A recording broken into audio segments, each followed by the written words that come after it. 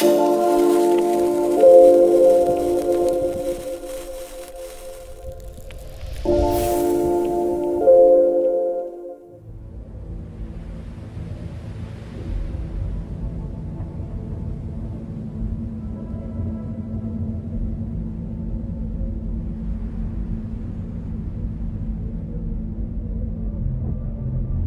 is no excuse for deserting your post.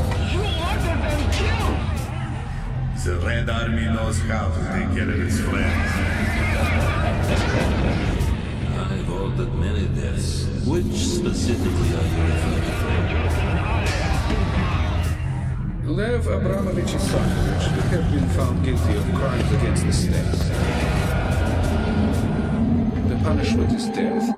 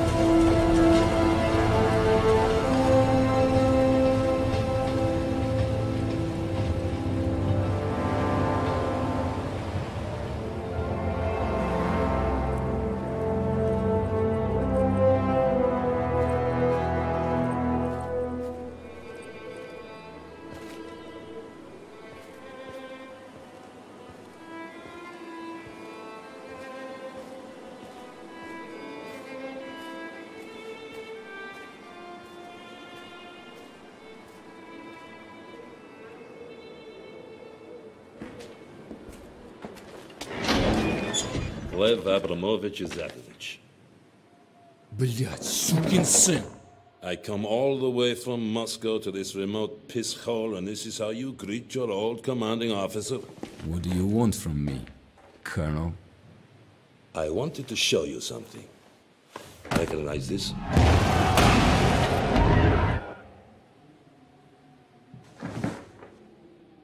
What you wrote on these pages could condemn a man several times over.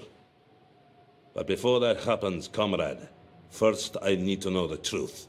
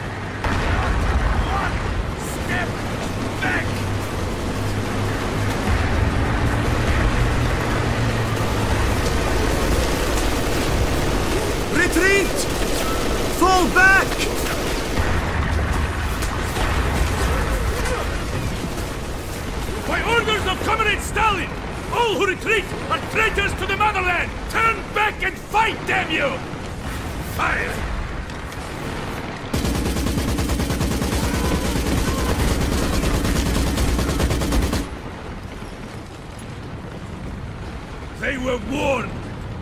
Now, attack!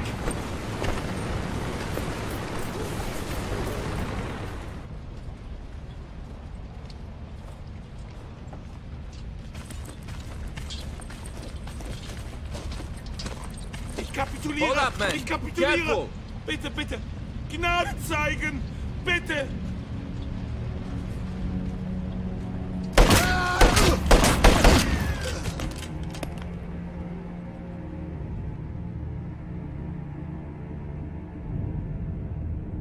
This young lady is Anya Zelinsky.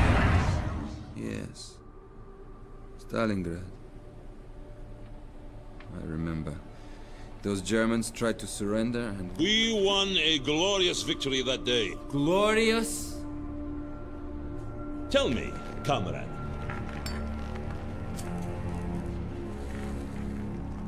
When did you begin to lose faith in the cause?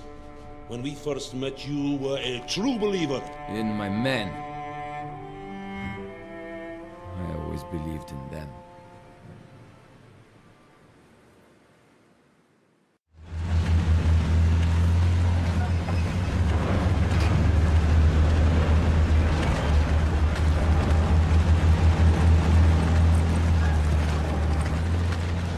I am Colonel Churkin of the NKVD.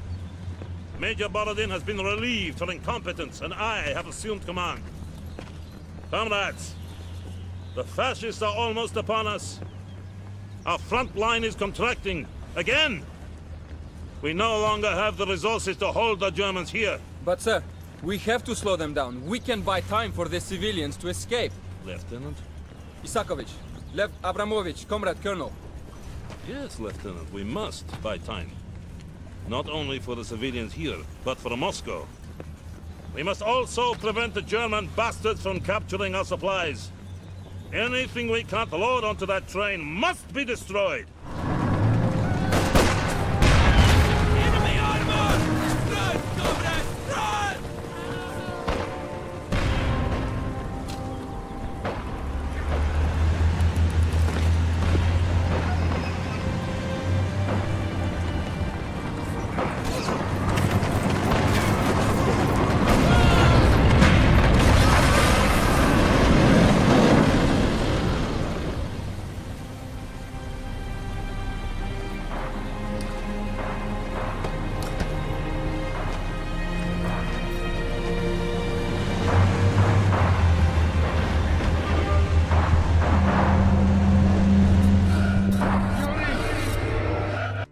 Still see their faces as they stood there, stunned. We sacrificed a few to save a city.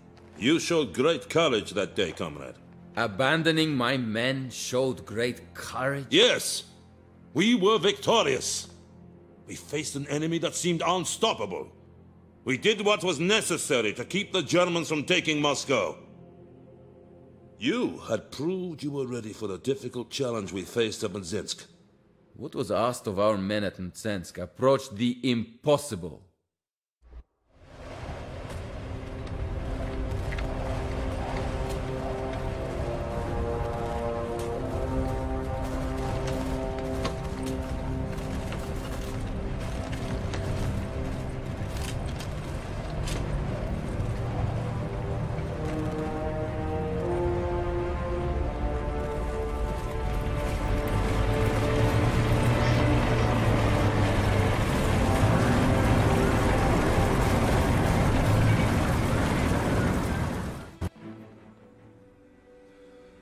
Our victory that day halted the advance of the fascist oppressors. We stopped them, delayed them, which forced them to face the brutal winter to come. But at what cost? You were always willing to sacrifice so many brave men. Were their lives really so cheap? I did not have the luxury to agonize over every soldier I sent to die. They understood what was at stake, and their bravery bought us the time we needed to do what was necessary.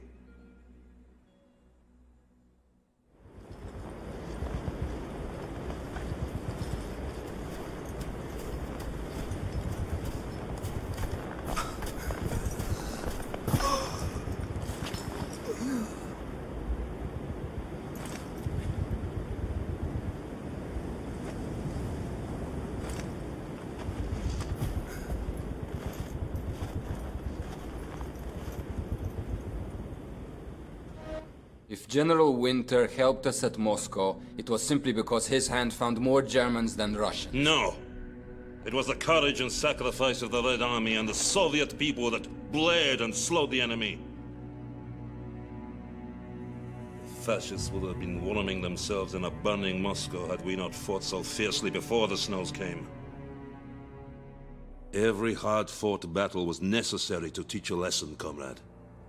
To show us we could defeat the Germans. And this drove our troops to fight with great determination in Stalingrad.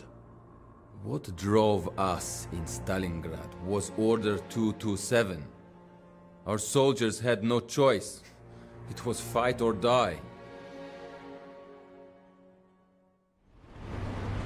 There is no retreat! Not one step back! By Order 227, anyone who retreats will be shot on the spot! Executed as a coward and a traitor! Perhaps the enemy should save their bullets. Just let us shoot each other.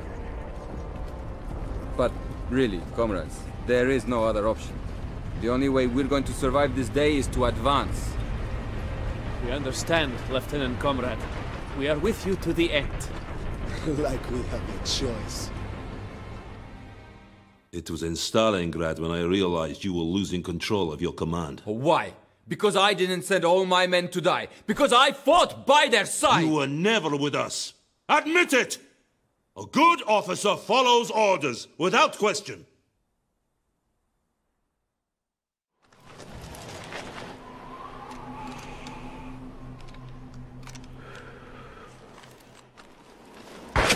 Sniper!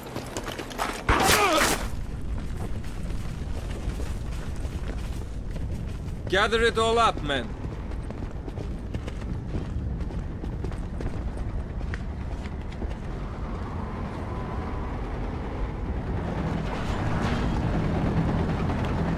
Out! Everyone out! Now!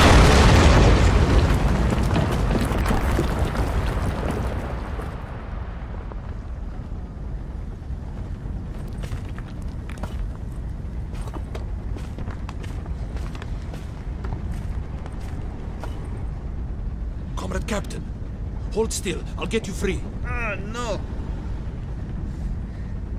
Leave me, Yuri. But sir...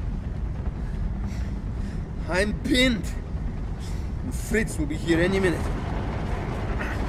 What? That's an order!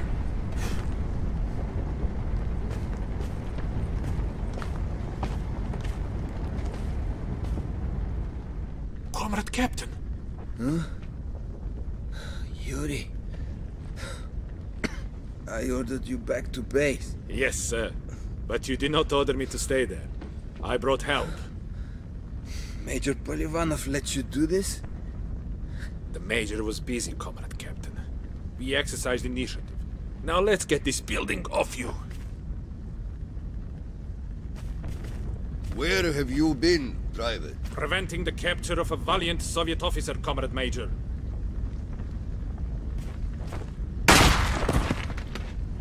That is no excuse for deserting your post. I want the rest of these soldiers executed in the morning, in front of the battalion. You should remain quiet, Comrade Captain. This had nothing to do with you. Or did it?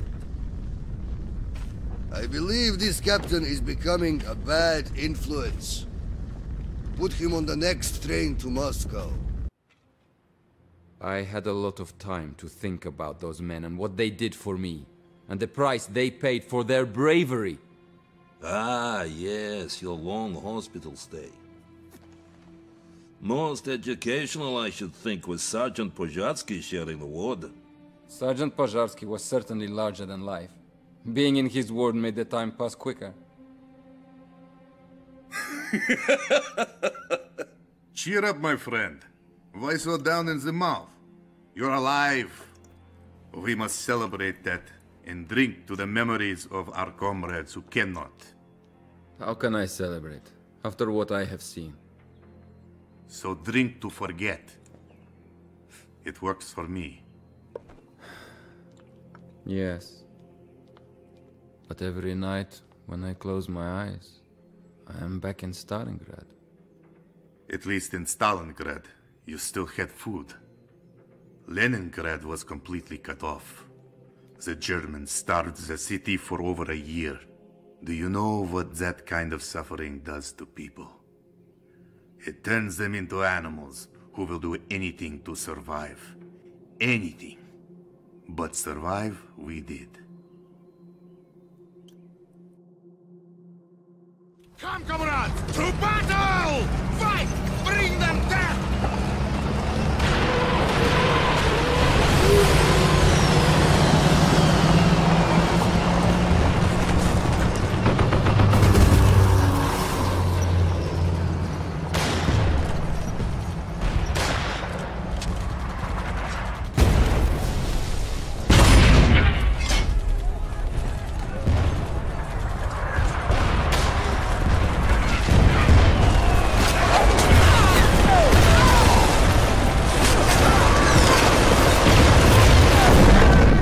We linked up with the Leningrad front, but the fighting was far from over. There were still pockets of Germans to clear out. They fought like cornered rats. It was Pozharsky and his stories that started me on my path as a writer. You wanted me to inspire the troops with my words, but apart from the bravery of our soldiers, I found nothing inspiring about what I saw. Was being a journalist really worse than being a soldier? It was different.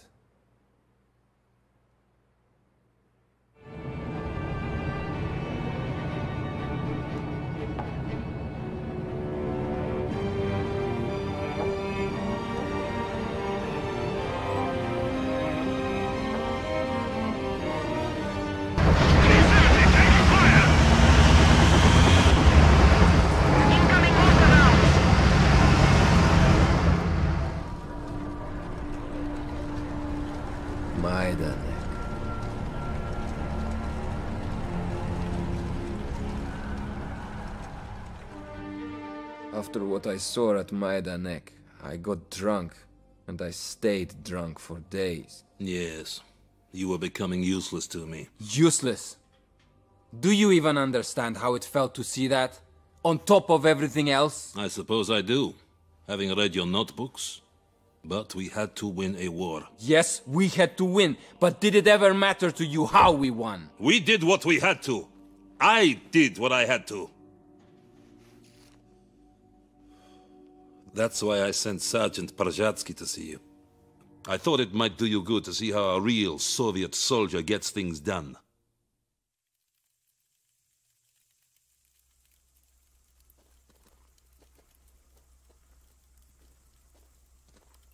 Comrade Isakovich, let me introduce you to our Polish comrades. Well, not exactly comrades.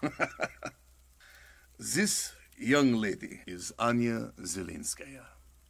Anya knows the location of an informant. The Poles are going to convince him to come back with us. You will accompany them. My boys and I have another task, but we'll meet you back here. I will not wait for you, journalist. If you endanger us, I'll kill you myself.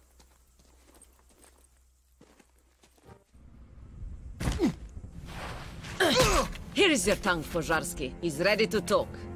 Now, where are the supplies you promised us? That are needed in Warsaw. There, my Polish friend.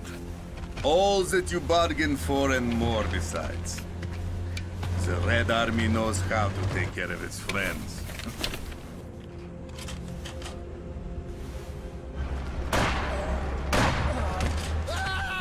What in the name of God have you done, Pozharsky? These Poles were capitalists and thieves. Once the Germans were gone, the Poles would have been fighting us. And we have been at war far too long. Nothing personal. Cutting it a little close, Lieutenant? Majdanek? Partisans? Murder? This is what you want to send? Yes, the people need to hear this. They need your words to inspire them, not fill them with despair. Don't you see how dangerous this is to the war effort? What is dangerous is pretending none of it happened. Those words will not leave this room. You cannot hide the truth forever. You are not thinking straight. A change of perspective will do you good. Report to Colonel Saitov and the 8 Guards. You're assigning me to a penal battalion? This is a death sentence. Go tell their story, Lieutenant. While you still can.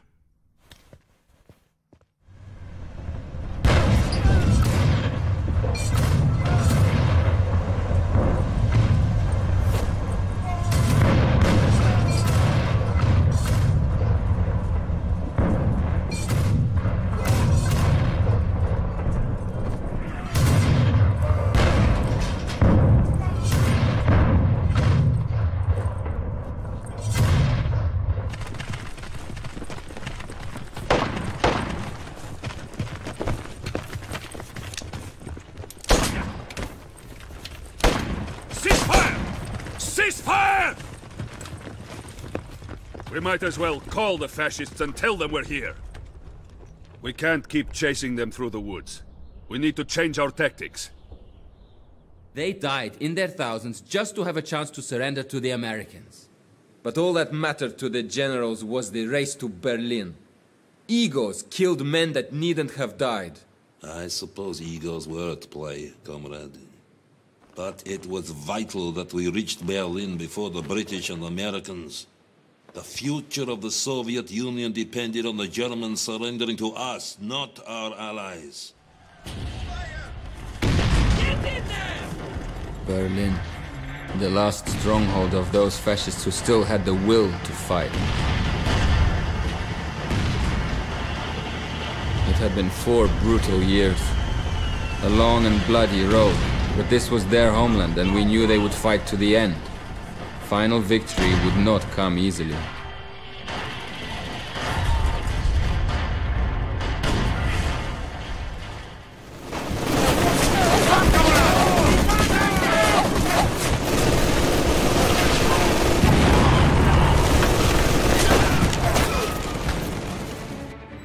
Millions died to raise that flag. The irony was that the Reichstag had not been in use since Hitler came to power. All those graves for a photograph. I tried to live with what I had seen, but every night my mind raced. I couldn't sleep, not for a year. I knew what I had to do. To honor those men, those soldiers, the truth had to be told. So I tried to defect. When I saw how you had betrayed us, I personally signed the orders to send you to the Gulag. I once read that in war, the first casualty is truth. What is inside that book is nothing but truth, comrade. All the men who fought so hard, all of their heroism, it's in those pages. Our victory only brought a different tyranny. I made my peace long ago with the truth. If that means my death, let them do what they must.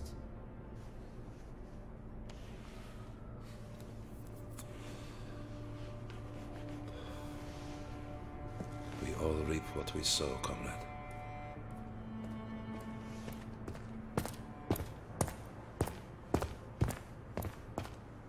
Lev Abramovich Isakovich, you have been found guilty of crimes against the state. The punishment is death.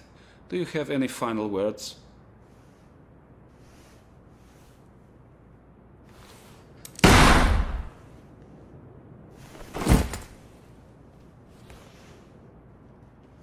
You'd better go now, comrade.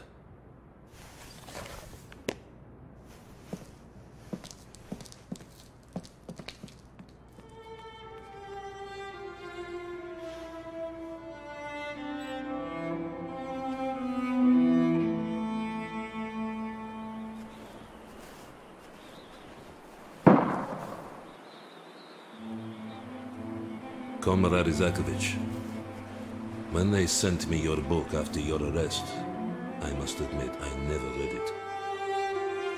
Until the day I learned that I was not to survive Comrade Stalin's next purge. I've devoted my life to the motherland, and now I know I have one last duty to perform. I've earned the bullet. The least I deserve is to choose which bullet. So, I'll take yours. The stories of our brave soldiers need to be told.